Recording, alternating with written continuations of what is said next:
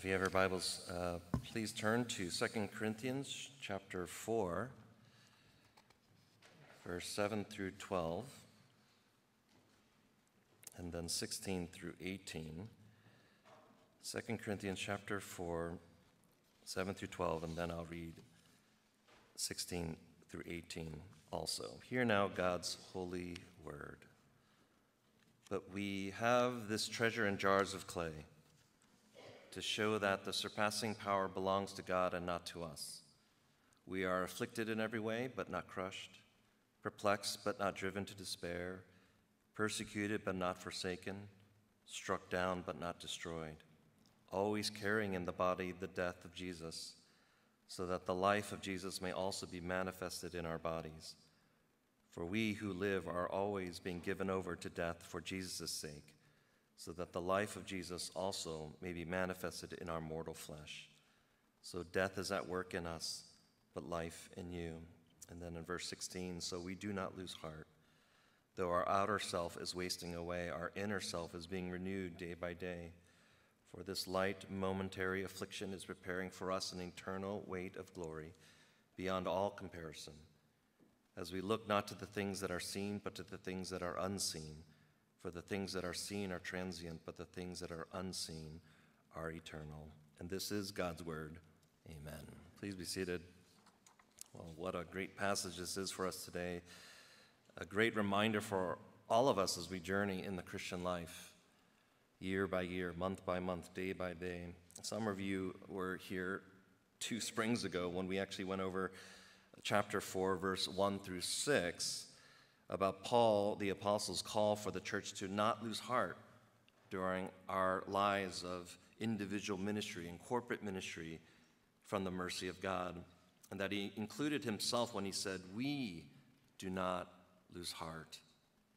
And the gospel is veiled to some and unveiled to others, he says early in the chapter. And although living in Christian ministry and life, it could be difficult often, we should not lose heart. And so in today's passage and verses, verse 7 through 12, he'll continue to remind believers that when Christians are serious about following Christ, there will be opposition. There will be hardships. There will be tension in the flesh every day in daily living. There will be persecution and trials that come about, even if it might not be as intense as Paul's or the other apostles. But friends, in this passage, there's also this enormous encouragement to those that actually belong to Christ, in union to him.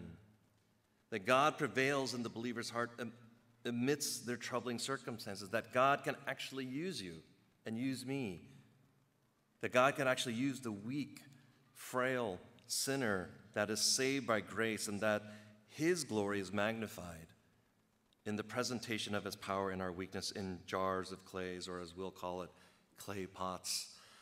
But think about this. There's something innate in our being that wants to be significant. Significant in the eyes of your parents or your friends or your significant other, or significant in the eyes of your church or people in your career field. And in a way, perhaps, I want to be significant in the eyes of God. And as you grow older, you chase after things that you deem would make you more significant, more valuable, more attractive by common standards, perhaps even more attractive to God himself. I had a friend over a couple decades ago. He was going to drop everything, his work, his career, to go to Iraq as a missionary for a year or maybe 3 years, who knew? And then he backed out. And I said, why did you back out after all this time of preparation, raising funds and praying? He said, it dawned on me that I was trying to impress God. My motive was not for winning over hearts to Christ, but it was really to be attractive to God, to gain his love, perhaps even more, to impress him. And so this tempts all of us to try to attract ourselves before our God. And we go on and building up our life resumes, our spiritual resumes, perhaps to gain greater attention. And so certainly the Apostle Paul realizes from the earlier life, from Philippians 3 and other passages, that from a very young age he was tutored by some of the most brilliant scholars in his day, received what would amount today to probably 2 PhDs from prestigious learning institutions. Before his miraculous conversion, he went on to persecute the church in zeal. Many of you guys know this. But then, of course, Paul was confronted when?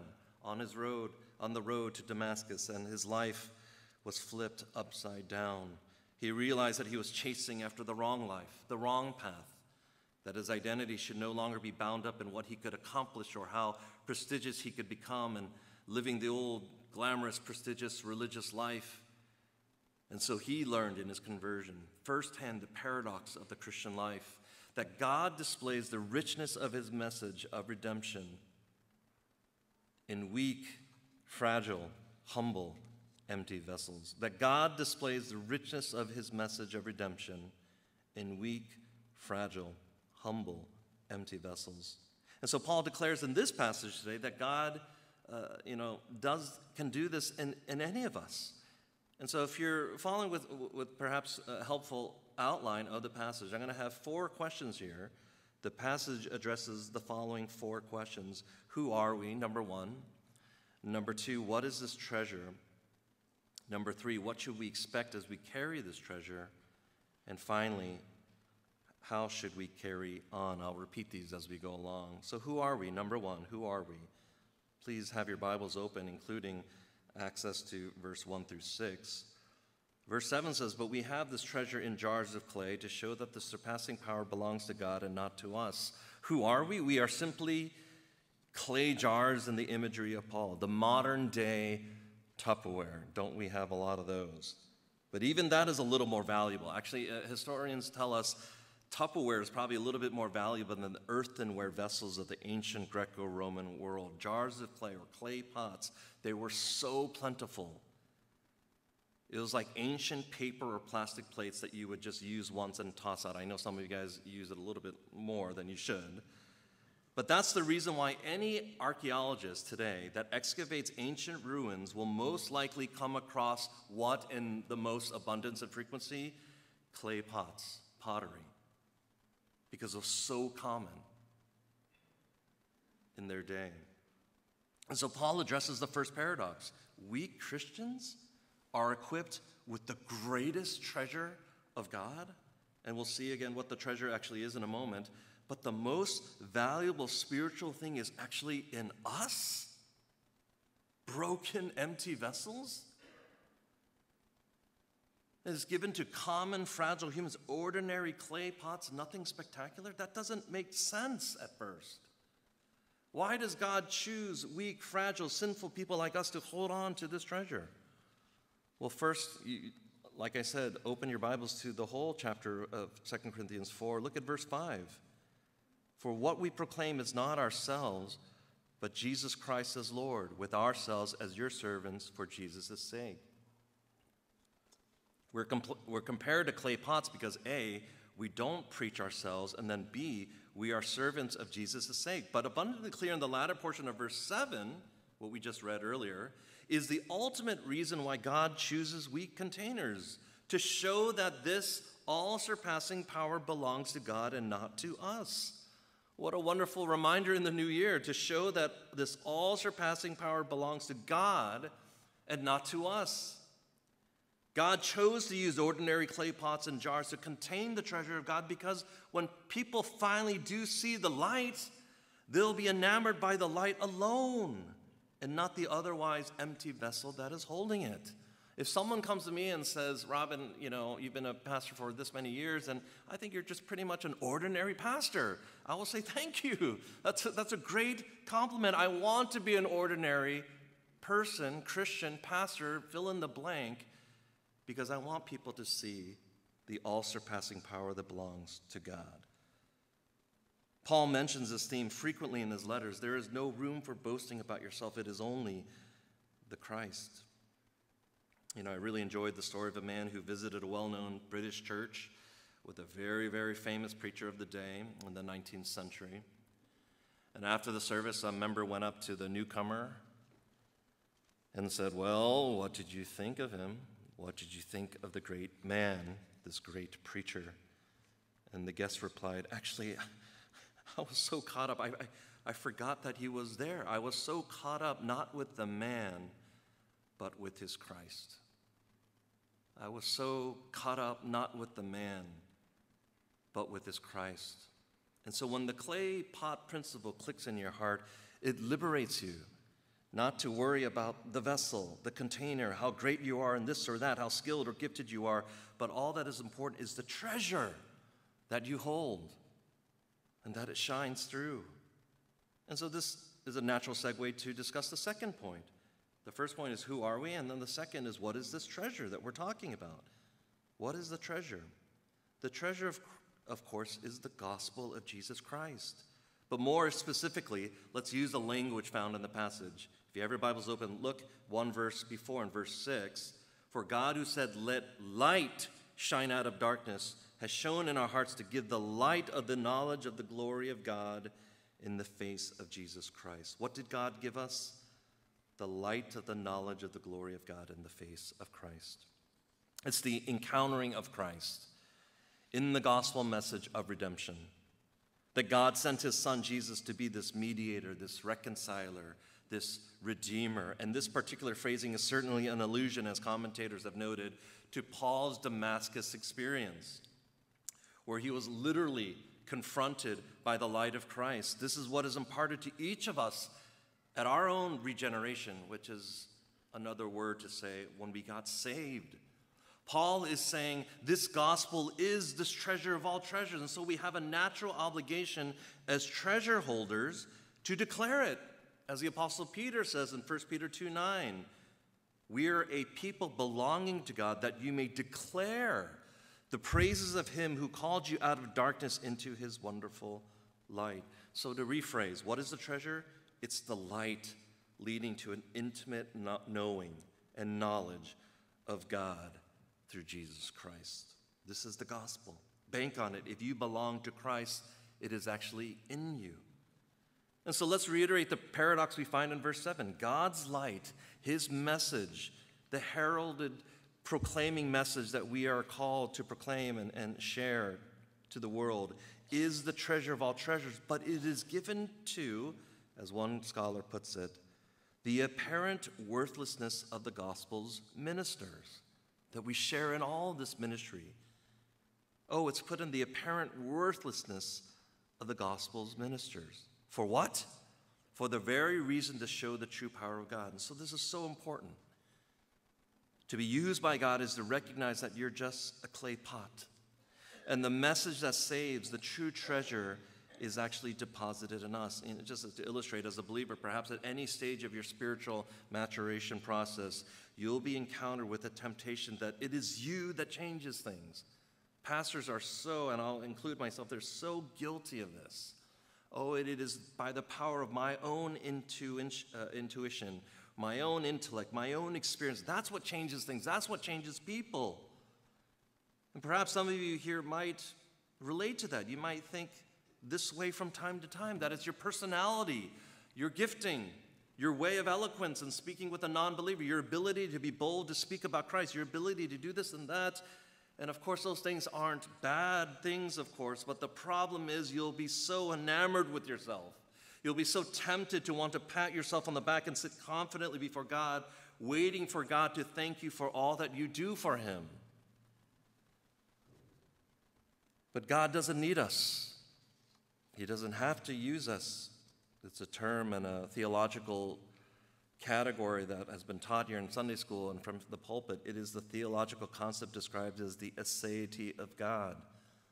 As one scholar writes, the term aseity comes from the Latin phrase a se, meaning from or by oneself. And since God is a se, he does not owe his existence to anything or anyone outside himself, nor does he need anything beyond himself to maintain his existence. Basically, he's saying is God is self-existent, self-sufficient. God doesn't have any needs. And this author continues on, quote, he is not like the idols that depend for their existence on select materials, skilled craftsmen, and ritual offerings. That's Isaiah 40 or Isaiah 44 or Psalm 50, verse 8 through 15. He has no needs at all. Acts chapter 17, verse 25. So, he says, the terms self-contained, self-existent, self-sufficient, and independent are often used as synonyms for a se, end quote. So when you start to grasp the clay pot principle of Paul, you'll start to realize that this is actually all a gift. This is part of the gospel, what God has done for you, not what we do for him. The gospel is what God has done for us, that he has given this great responsibility to us treasure bearers, not because he was short on ideas and he's there in heaven and I just need some help, but that he fundamentally found pleasure in using weak clay pots for his purpose. And so we remember this year, this new year, we remember that the next time you're tempted to think, God owes me something, God owes you something for serving him and being used for his glory, remember the aseity of God. He has no needs. And that is precisely why Paul can cry out, it's not about the container.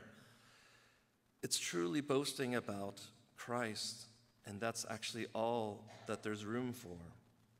I shared this illustration maybe a couple years ago when I moved into an apartment in Chicago. I trusted my roommates, who were much, much younger than me. There was 4 of us to pick the apartment that we were going to church plant around in Chicago, in a neighborhood there. And I should have been involved in that process because they picked a place where my room was the size of a closet. And I could barely fit like a twin bed in there, no desk, no anything. And so I had to really strategically say, what is the most important for me to survive and live here in the city, right? All the basic essentials, and that's the image that I get. There's actually no room for anything else. It's only about boasting about Christ is the main thing. And so when you get this, when it saturates your heart, you truly realize that God has made the ordinary life actually extraordinary beyond belief, because it is the gift of God, the light of the gospel in us. Amen. Now, if I just left out there, you might think, not too shabby, seems good to me. I'm a clay pot, and I can live an extraordinary life. But it goes on. If we truly actually live for Christ as clay pots, it's also a very unglamorous life. And that leads to the third question. What should we expect as we carry this treasure? What should we expect as we carry this treasure? Look at verse 8 through 9. We are afflicted in every way, but not crushed, perplexed, but not driven to despair, persecuted, but not forsaken, struck down, but not destroyed. Paul reiterates the weakness and frailty of the servant of Christ, that if you present the truth of God, if you reveal the message of Christ to others in the ministry of Christ and all its entailments, you will suffer in some way, shape, or form. We can't duck this concept if you read through the New Testament from Jesus all the way to the apostles, that truly living for God will bring a life of trial and tension. So the lofty, frivolous teaching of the day, trust in Jesus, he'll make your life better, all your problems will go away, just trust him, is simply nonsense in the scope of what following Christ actually looks like from the Bible. Rather, to be a jar of clay that holds the treasure of all treasures, and of course to be used by God for his purposes, you'll experience in some way what Paul and the early disciples went through. Maybe not the same type or heightened persecution that they went through, but the oppression against you will be there. The rejection of you and the gospel will certainly be there. And we see this even in our country. It seems like it's only going to get worse and worse. More and more rejection in all age groups and all generations. More and more will reject you and the gospel that you are trying to proclaim. And we all know the life of sacrifice will represent you. The tension and battle between holiness and worldliness will surround you. You will be ridiculed for your faith if you speak up even in a winsome way, which we advocate here at Westminster. You'll be mocked for your convictions, perhaps even physically battered and bruised for the sake of the gospel. You won't just have people to deal with, but the principalities, the scriptures say, and the powers of the air and the dark forces that battle against the kingdom of God. It's an unglamorous life. And if you've received the call to believe in Christ, you're accepting his lordship also. And if you're accepting his lordship, you're accepting his discipleship. And if you're accepting his discipleship, you're accepting all of its entailments. And that means a call to even suffering for the sake of the gospel, but also to rejoice in our sufferings. But what does Paul say throughout this chapter? But we do not lose heart. The apostle powerfully says early in this chapter, because here's the beauty of it all. God doesn't delight in our squealing. Sometimes we have an erroneous thought about how God treats us in our suffering. He's not there delighting in our squealing and our suffering, but he delights in the fact that he aids us in our treasure-bearing and gospel representation. That he never forsakes us in our time of need. In actuality, he not only doesn't abandon us, he lifts us up and strengthens us, the passage tells us. That's why as we go back to this, Paul can add a rebuttal to every type of opposition and uses, as he frequently does, this military metaphor and imagery. Look at verse 8 and 9. We are afflicted in every way or hard-pressed on every side, but not crushed. We are perplexed, but not driven to despair.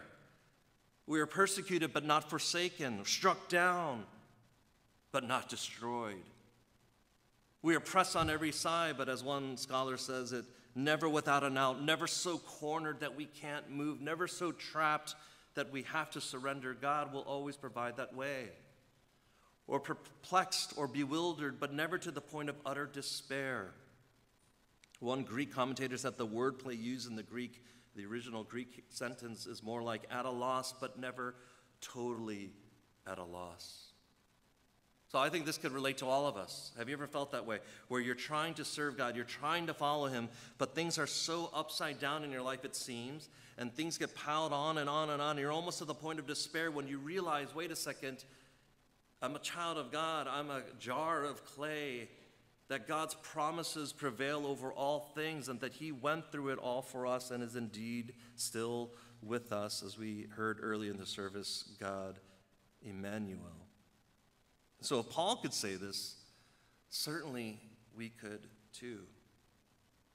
And this is persecuted, which just means chased after viciously, but not to the point of being forsaken and left to fend for ourselves. Christ, through his Spirit, is with us and in you. And finally, struck down but not destroyed. It's the image of, some of you guys like watching boxing, of being knocked down like a boxer, but never knocked completely out. In boxing, when you're knocked down, how many seconds do you have to get back up? 10.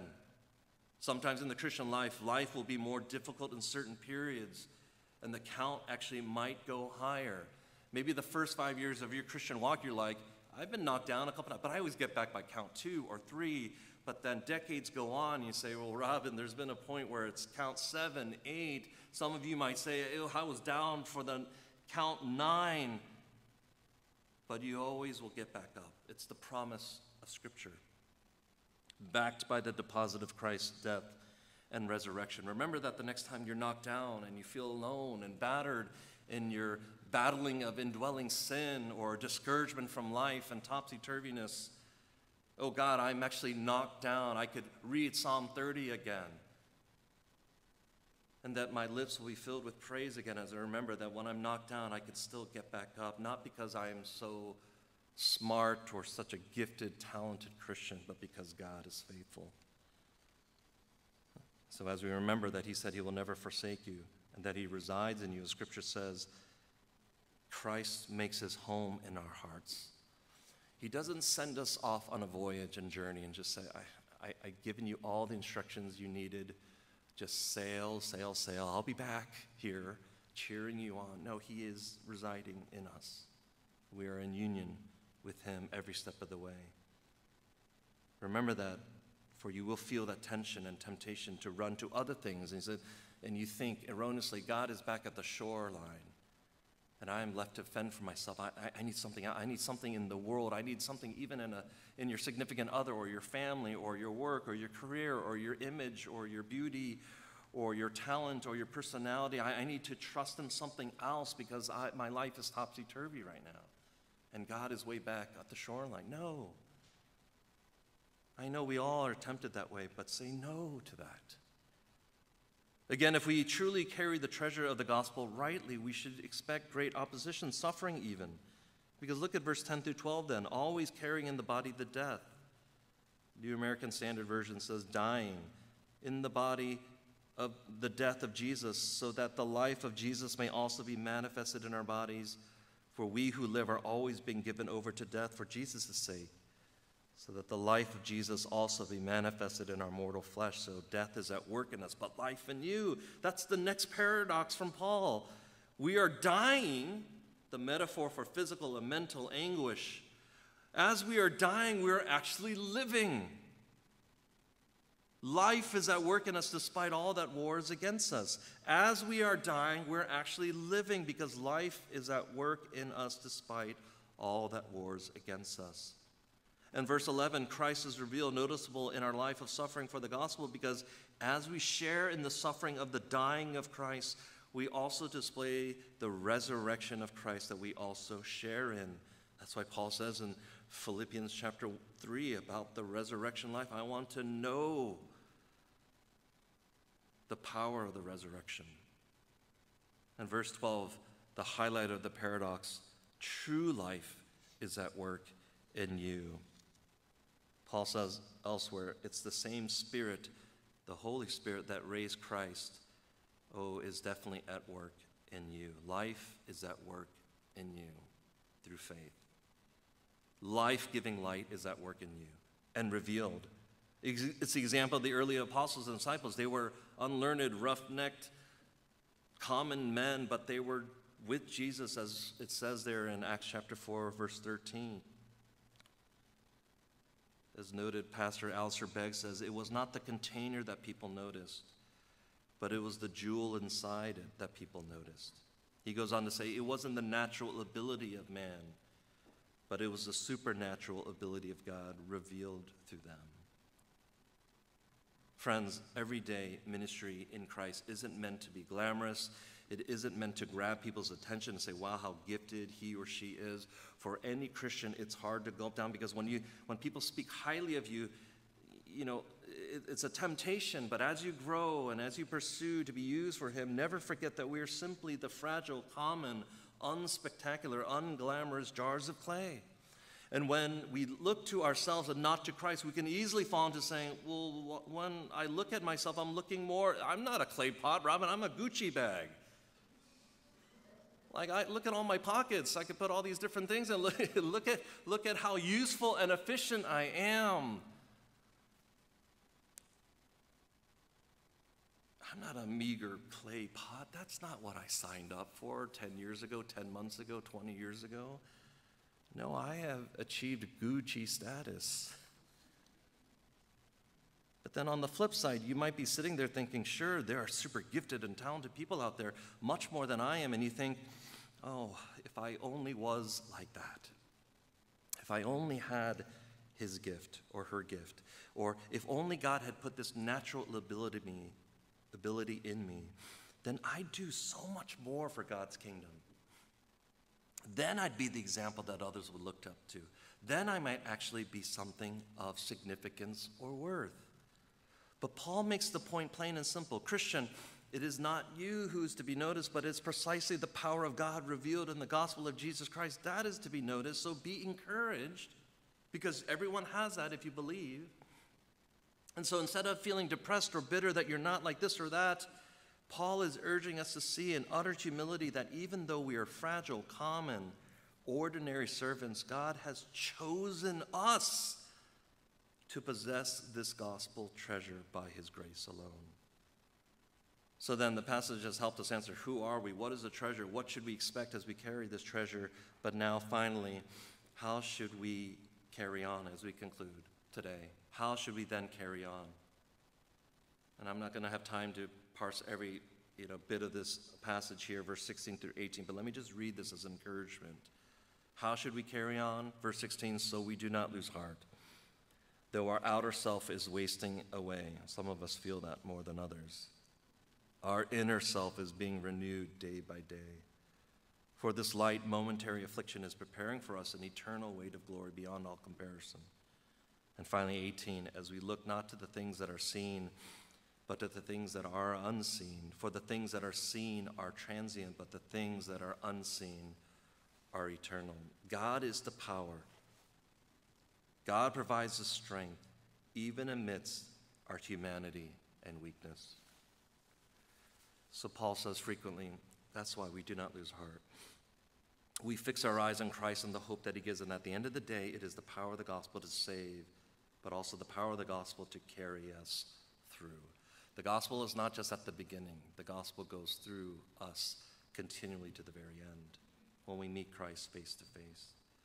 That is precisely how we can carry on. And this is actually not a really easy passage to preach, because I know I'm tempted with all these things that float through my mind about wanting life to just be comfortable and casual and not to suffer, and that everything in life should just be smooth sailing for here on out. But to remind myself, first in line, oh God, I need your power and strength in my union with the Son, Jesus Christ. Help me to remember that every day. And so I really conclude with just one simple question and application. So do we have the clay pot attitude? Do we say, God, use me as you please, as a throwaway, so long as your treasure is seen. Use me for your glory. I'm just an ordinary clay pot. Or is it, use me, God, true, but only if I can receive this and that, and only if I don't suffer, and only if I enjoy it all the way through. And if that's you, you're not living as a clay pot that is empty, but as an only if type of vessel. So really I summarize it by just a clay pot attitude or an only if attitude. That weighty decision needs to be made going forward in your Christian way of living and serving, and also at the start of this new year. That's actually a gospel response decision. It's a good litmus test, a gospel response decision in how you respond to the actual God-accomplished gospel good news. What I mean by that is, look to Christ as our great model and example of this, who left everything so that he could live and die and be buried and resurrected for us who believe. In the Garden of Gethsemane, not my will, he says, but your will be done. Not only if, but whatever your will is, Father, let it be done. You see, the clay pot principle is realizing this access to the treasure is all the grace of God. Hopefully you were alluding to that throughout the sermon. In God choosing us and God using us, this is all by the grace of God. Not, 2023, I need to really work on my clay potness.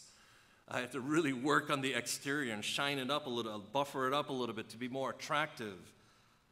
But no, to be resolute to say, this access to the treasure, I deserve to be a clay pot that is just tossed away and never to contain anything other than my wretchedness and deserving of hell.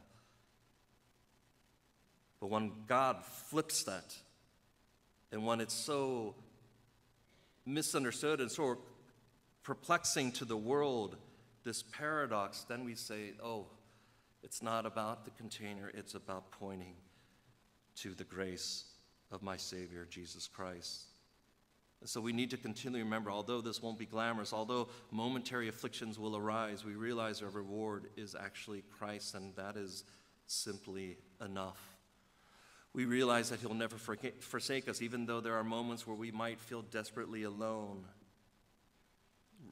If you're ever feeling down, go to Psalm 30, go to 2 Corinthians 4, just to say to one another, brothers and sisters, no matter what in life's journey, in the context of this chapter, may we not lose heart. May we not ever lose heart, because this is true. Although we are wasting outwardly away, God is renewing us. God is declaring the light of the knowledge of Jesus Christ for his purpose and glory. And may our hearts in this new year say, amen and amen. Let's bow our heads and pray. Father, we thank you that you chose us out of your plan, out of your love, out of your grace, out of your sheer mercy, not so that we would be showcased in this life, not that we would attract so many people and their attention to us, but to forget us, because people will see Christ and so forget the man or the woman. Let's be so caught up with our Savior, Jesus Christ. May that be our resolute vision and the chief end of man, to glorify you, God, forever, and to enjoy him, enjoy him, enjoy him, and to recognize this gospel in us is the greatest treasure we could ever receive. May we not lose heart as a church. May we not lose heart individually. May we spur one another on to good deeds. May we point each other to Jesus all the days that remain. We thank you, God. We pray this in Jesus' name.